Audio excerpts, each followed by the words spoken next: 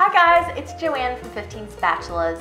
I got a lot of requests from you guys asking me to make something with Thanksgiving leftovers. So I'm going to show you how to take your leftover mashed potatoes and turn them into these crispy ridged mashed potato mounds. So there are two major ways that you can make these. If you want to go the fancy way, you can take your leftover mashed potatoes, you can put them in a piping bag fitted with a star tip, and you can pipe out swirls and beautiful mounds onto your baking sheet.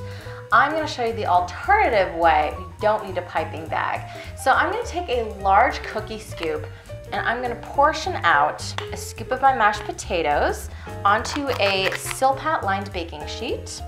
And I'm just going to take a fork and I'm going to press this down and rake little ridges on top. And the more ridges you can get in there, the crispier it's going to be.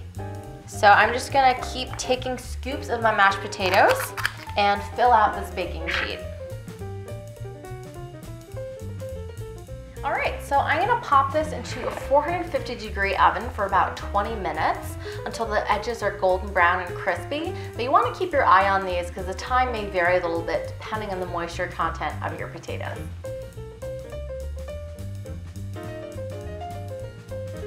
My crispy mashed potato mounds are done. So all you have to do is take a turner and you can just scoop it up, put it on a plate, and you are ready to eat.